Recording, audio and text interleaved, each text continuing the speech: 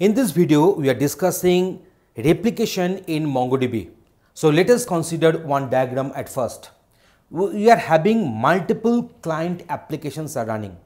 So multiple client applications and they are performing read and write operations on this primary database.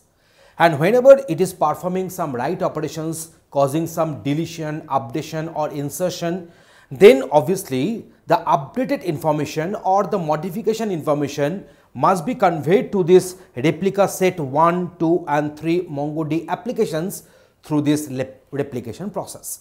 And that's why multiple client applications are performing read-write operations on this primary database. Whatever the changes we are going to have on this primary database should be synchronized, should be done through the replication on this replica set 1, replica set 2 or 3 MongoDB applications. So in this diagram, we can see that the client application can interact with the primary node, and after that it creates a replica to store onto the other nodes are there. So accordingly, this diagram we have explained here. All the secondary nodes are connected with the primary node, and there are only one heartbeat signal from the primary node will be available. So multiple secondary nodes are there and only one primary node.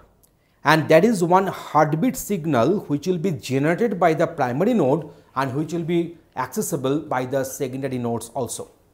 So all the secondary nodes are connected with the primary node, and there are only one heartbeat signal from the primary node. And when the primary node goes down, the secondary nodes cannot get the heartbeat signal. And absence of this heartbeat signal will be detected by the secondary nodes, and in this way it will get this information that the absence of the heartbeat node means the primary node due to some reason has gone down. So this is the primary database being content in the primary node, and this is the replications are being done onto the, that is a replica set 1 MongoDB, replica set 2 MongoDB and so on. And that is one heartbeat signal which is being conveyed between this primary database and this replica set 1, 2, 3. And there is one arbiter is there, and that is primary database will be also doing the communication through this heartbeat with this arbiter there. And now the heartbeat is also being conveyed in between this replica set 1 MongoDB and the arbiter also. Now see what will happen. The secondary node waits for 10 seconds for the heartbeat.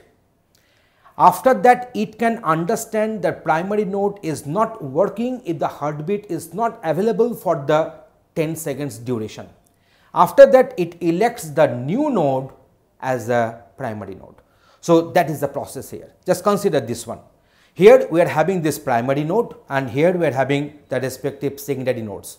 The heartbeat which will be generated by this primary node will be conveyed to the secondary nodes. So secondary nodes will get the idea, yes, my primary node is on, it has not gone down. But if the primary node is going down due to some reason, then the heartbeat will not be available. And these secondary nodes will be waiting for 10 seconds. And after that, one new primary node will be elected through the election process, and you can find that this secondary node, it might be this one also, that is not an issue. So this particular secondary node due to election has got selected to work as a primary node, and now it is responsible to generate the heartbeat, and that will get synchronized, that will get accessible from the other secondary nodes, and again this primary node will maintain the replication process as always it does. So in this way we have discussed that how this replication is working in our MongoDB environment. Thanks for watching this video.